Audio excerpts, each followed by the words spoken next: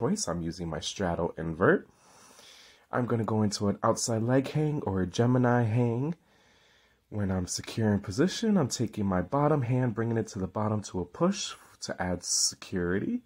My top hand's coming up for a pull. I'm going to wrap that straight leg around the thigh of the leg that's hanging on the outside. I'm going to begin to slowly rotate, and as I rotate, that leg that's wrapped around the thigh should be able to tighten your grip on the pole. Arch your back and bring your hands backward in whatever shape or design you want.